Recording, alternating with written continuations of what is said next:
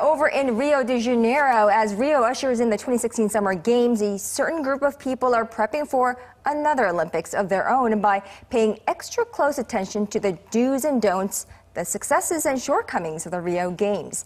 They are Korea's PyeongChang organizing committee for the 2018 Winter Olympics.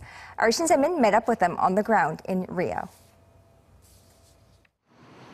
While the focus of athletes, reporters, and fans are concentrated on Rio with the 2016 Olympics about to start, there are those looking a step ahead.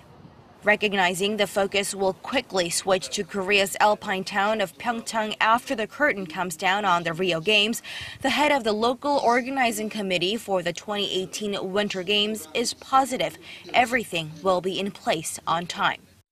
First and foremost, I would like to assure you that our preparations are fully on track. I, together with my team, will work hard for success of the Games in 2018. Speaking to reporters in Rio, Lee said the PyeongChang organizing team is focused on absorbing everything it takes to put on the best Olympics possible in 2018.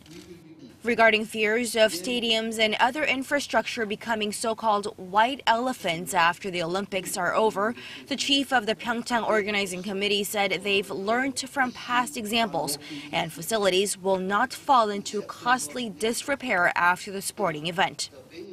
Gangwon province will be developed with the infrastructures including high-speed railways and also expressways connecting from Incheon Airport to Gangneung, all the way to Gangneung.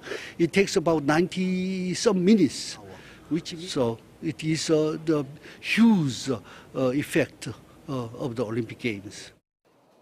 In the coming days and weeks, the PyeongChang organizing team will also meet with the organizers of the 2020 Tokyo Summer Games and the 2022 Beijing Winter Games.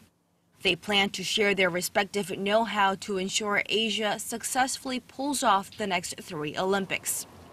With less than 2 years until the world shifts its focus to PyeongChang, the next host city of the Olympics, Korea's Olympic Organizing Committee is confident that the country's first ever Winter Olympics will be just as successful as any other.